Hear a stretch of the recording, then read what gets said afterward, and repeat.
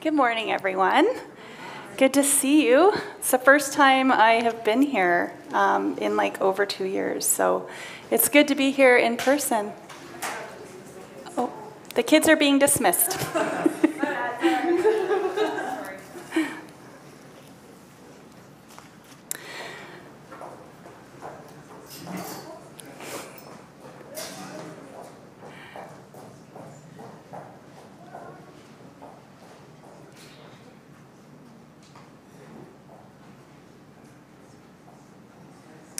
Okay, so what comes to mind if I say the word angel? What do you think of? For me, I always saw that. I guess Bill's the angel in your life, Sharon.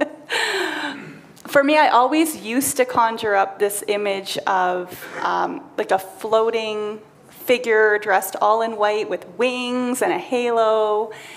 But more recently, if I hear the word angel, I think of something that looks more like a person who is helping another person with something that they really need help with, and just kind of out in the world with us.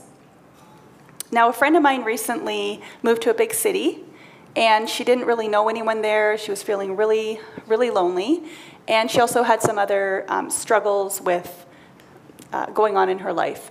And so she went for a walk down by the beach, and a woman dropped a glove right beside her. So she picked it up, and she handed it back to her, and they struck up a conversation, and very quickly the conversation turned to God.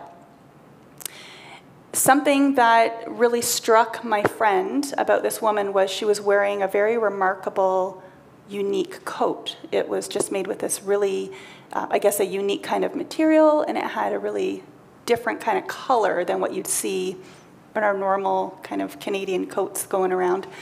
And the woman actually said something also very profound. She said the exact words that my friend needed to hear. She said, "Never give up."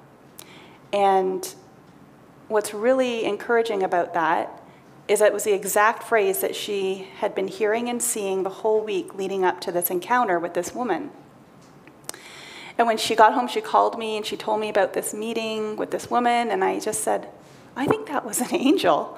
I mean, I don't know, but it kind of could have been. And she said, "Oh yeah, maybe. Yeah, actually, I think you're right." And then later on that week, she went for another walk, and she walked past the address that this woman had given her. I guess the woman volunteered that information in the conversation as to where she was living and staying, and the place was completely abandoned. Like, nobody was living there, and nobody had been living there for a while. So I wonder how many of you might have your own story of meeting somebody who just came into your life at the right time and kind of met a need that you had right in that moment, whether it was physical, emotional, spiritual. And, you know, maybe it was, it could have even been like a teacher or a nurse, or maybe a stranger, like somebody who stopped on the side of the road to help you during a car accident, or maybe just like a kind older person who gave you a word of affirmation on the street right after you got some bad news. Could be a kid running up to you and giving you a spontaneous hug right when you're kind of in the pit of loneliness and despair. And maybe you said to yourself, it was like, you know, he was like an angel, or she was like an angel. And maybe even to this day you wonder if that person was actually a real angel sent by God. So today we're going to look to the Bible to see what the Bible, the inspired Word of God, has to say about what angels are, what their purpose is, and what their existence means for us. So Hebrews chapter 1, verse 14 says, "Therefore angels are only servants, spirits, sent to care for people who will inherit salvation." So angels are spirits. And their purpose, they're spirits whose purpose is to serve God. So Colossians chapter 1, verse 16 describes how all things are created by God and for God. It says, for by him all things were created, things in heaven and on earth, visible and invisible, whether thrones or powers, rulers or authorities.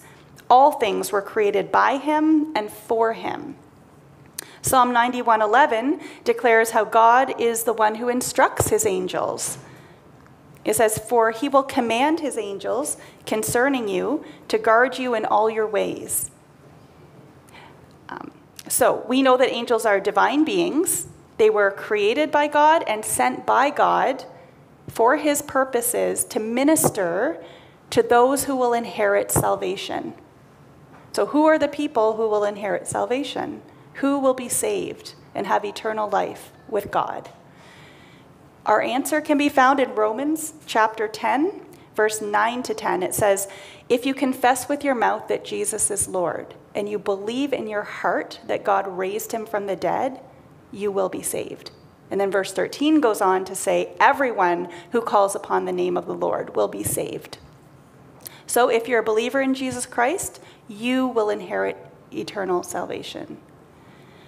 So we're going to cover some of the main ways that angels serve God and help his children. There's a lot of stories in the Bible I had to go through and cut out because we had been here for a couple hours.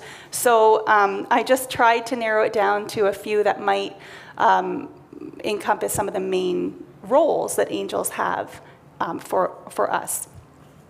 So let's look, so I'll just kind of summarize. Angels are sent to protect, rescue, deliver, guide, comfort, give messages from God, and usually those are messages that inspire hope. They could be prophetic messages. They are also, their role is to praise and worship God, to carry out God's judgment, and to fight spiritual battles in the spiritual realm. So the first example we're going to look at is found in Daniel chapter 6. So this is an example of an angel that protects and delivers.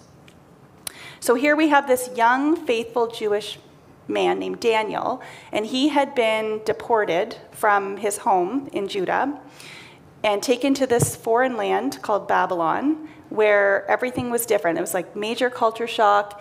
He had grown up believing in and being encouraged to believe in the God of Abraham, Isaac, and Jacob. And now he was in a place where they didn't even acknowledge that God. Like it was just, they had their own gods. So it was a lot of idol worship.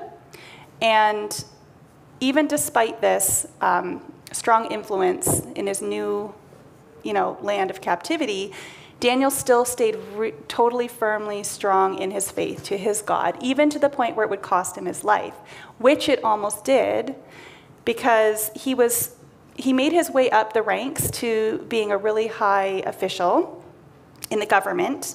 He was actually a supervisor over other high officials, and they became a little jealous of him, and so they set up this scheme to take him out. So they went to the king, and they told the king to put forward this decree, and a king's decree could not be undone. And the decree was that for the next 30 days, if anyone was caught worshiping any other god other than the king, so bowing down to the king, this person, they would be thrown into the lion's den. And so Daniel continued to praise God. And he was in the middle of prayer. They caught him in the act. It was totally a setup. And then they snitched on him, and he got thrown into the lion's den. So listen to what happened while he was in there. It says, very early the next morning, the king got up. He hurried out to the lion's den. When he got there, he called out in anguish, Daniel, servant of the living God, was your God, whom you serve so faithfully, able to rescue you from the lions? Hello? And Daniel answered, long live the king. My God sent his angel to shut the lions' mouths so that they would not hurt me, for I have been found innocent in his sight. So at some point in the night, probably right after he was thrown in the lion's den, an angel appeared, sent by God, and supernaturally sealed the mouths of these hungry lions, and therefore delivered Daniel from certain death. Then the angel disappeared before the king came back. So sometimes, as we talked about, people can seem like angels. They can just appear at the right time and, just show their mercy upon us. But the main difference is that angels have supernatural powers, and they can become visible and invisible, disappear, reappear. Also, fun fact, angels never die and they never get married.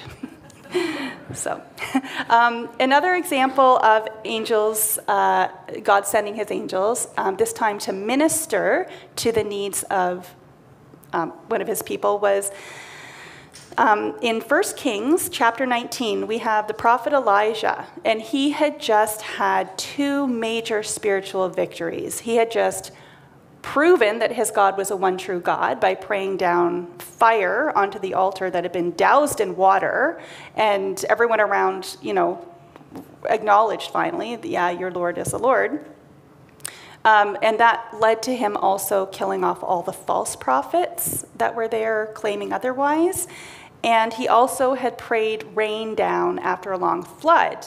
Now, Queen Jezebel, who was a bad queen, she did not like what Elijah did to her false prophets, so she sent a message out to him saying, I'm going to kill you.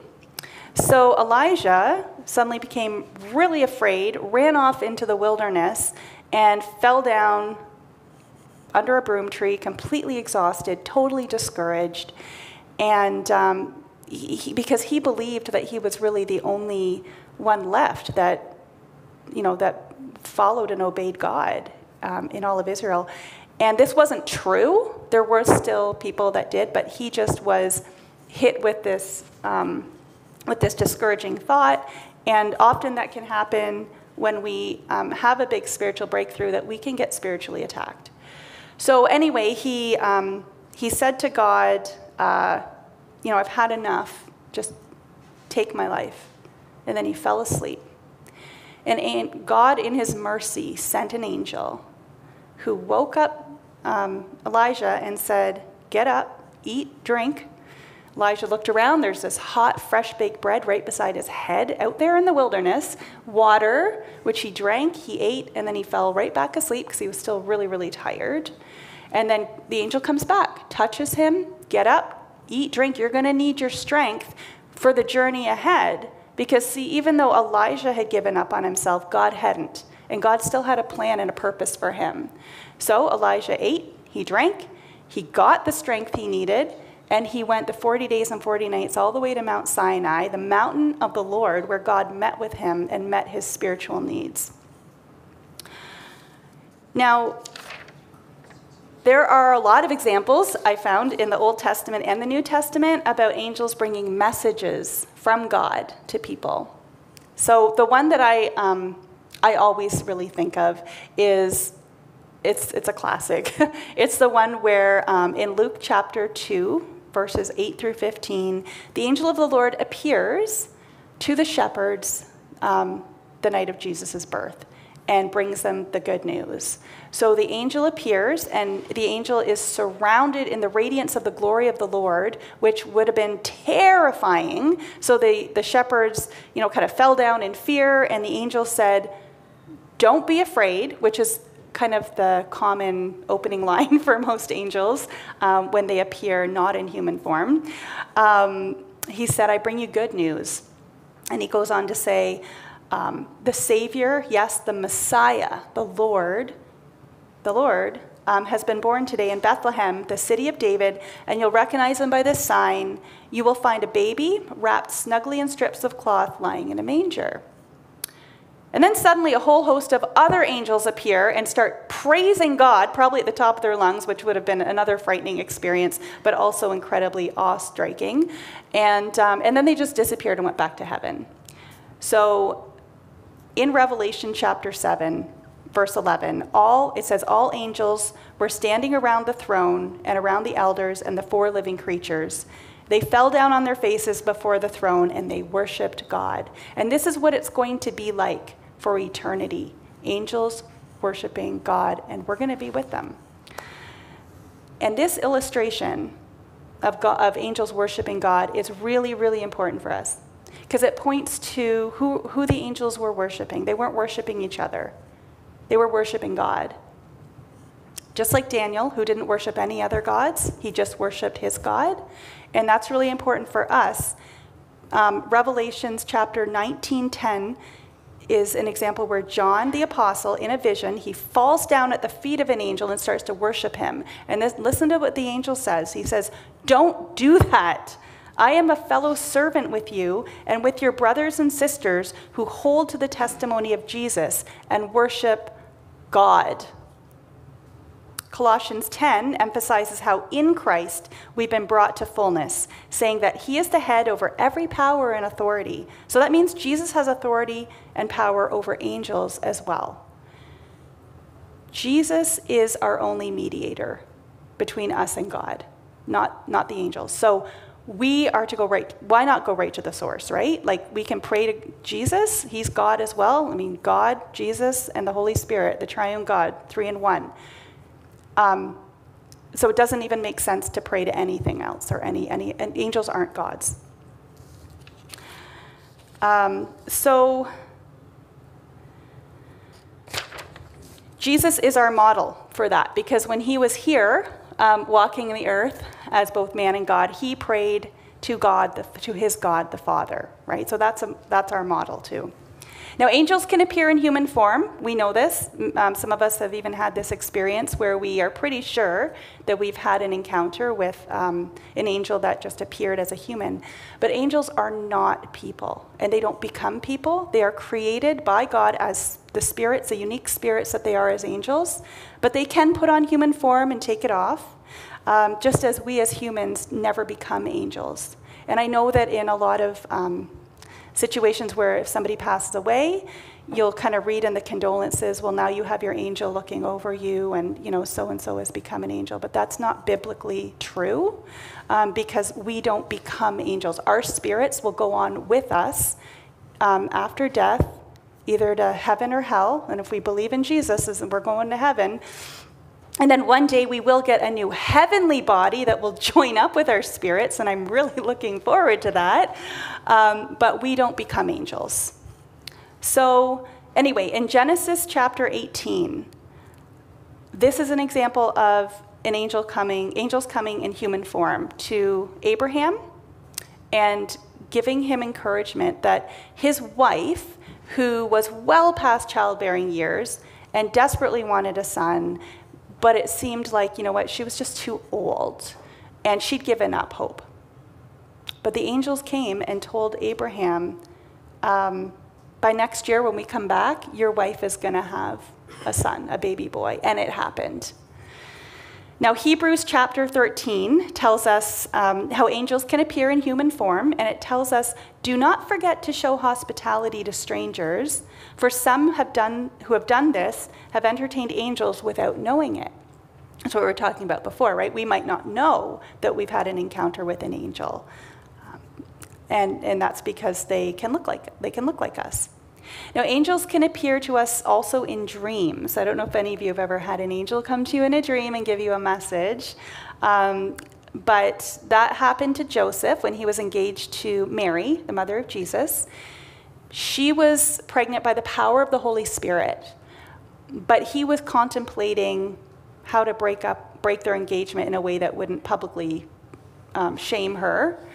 And so God sent an angel to say to Joseph, okay, Mary is pregnant, yes, but she's pregnant by the power of the Holy Spirit, not by another man, and you're to go ahead and marry her, and the baby in her womb, you're going to name him Jesus, and he is going to save his people from their sins.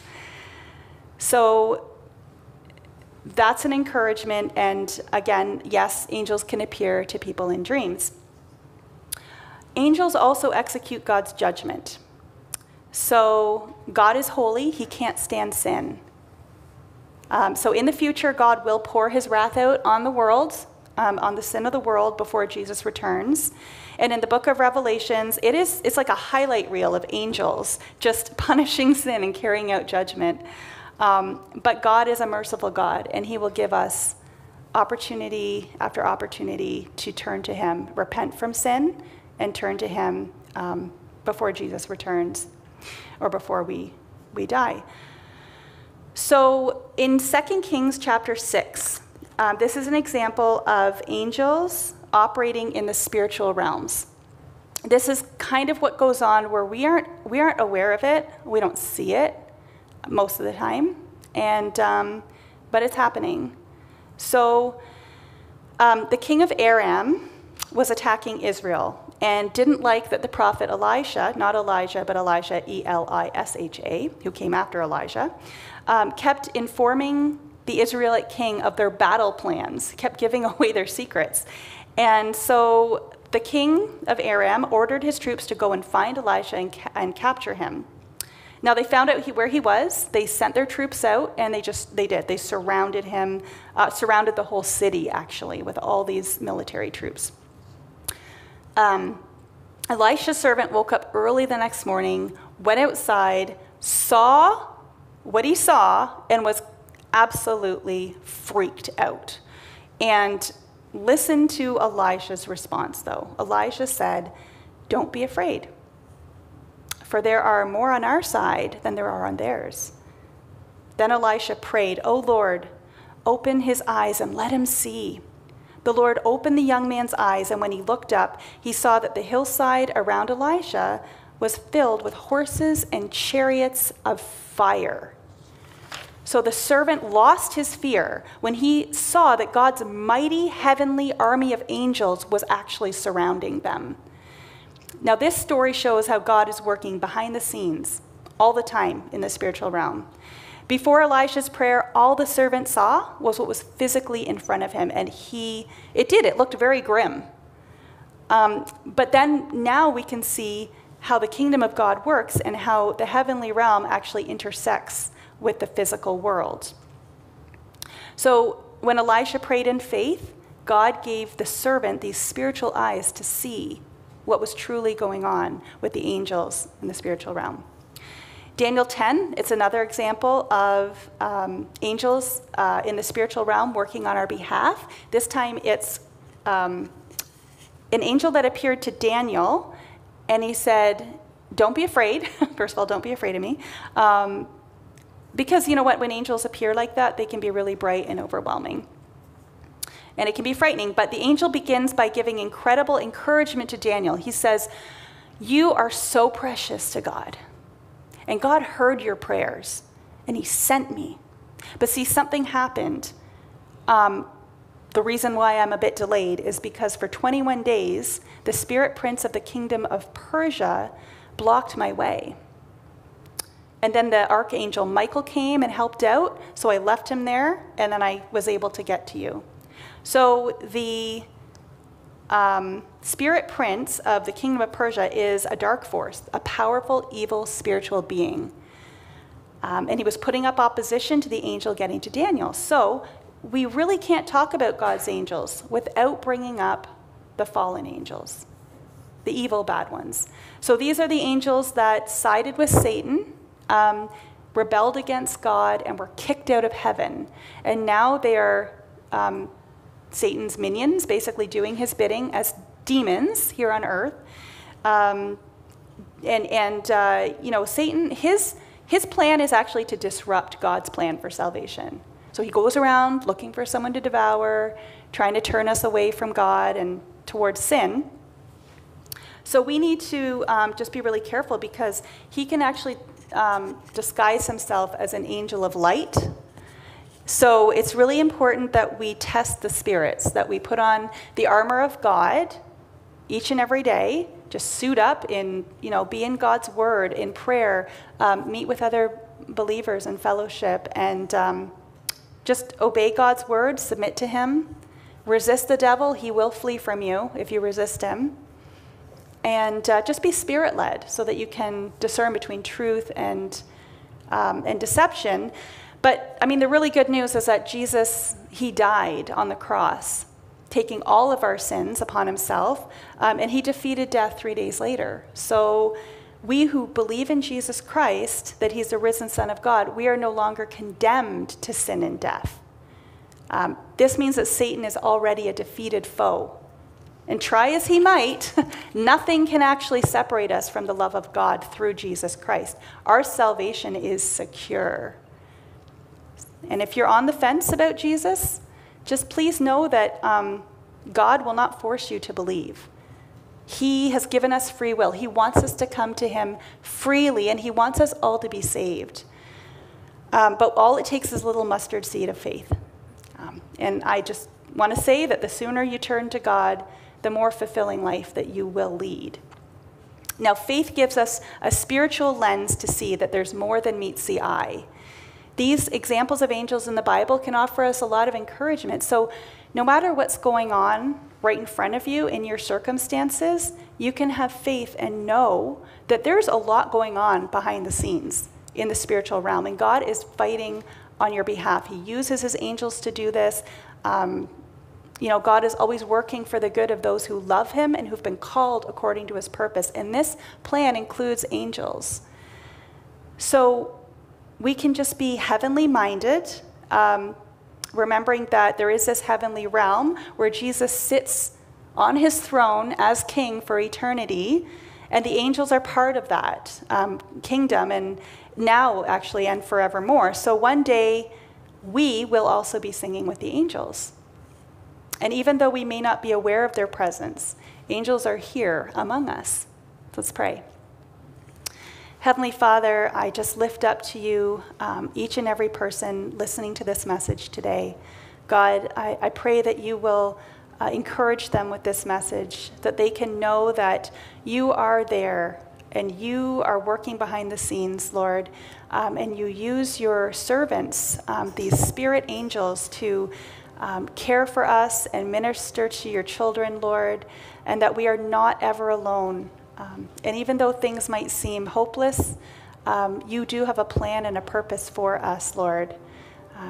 I pray that you just bless each and every person listening and their families today, Lord. In Jesus' name, amen.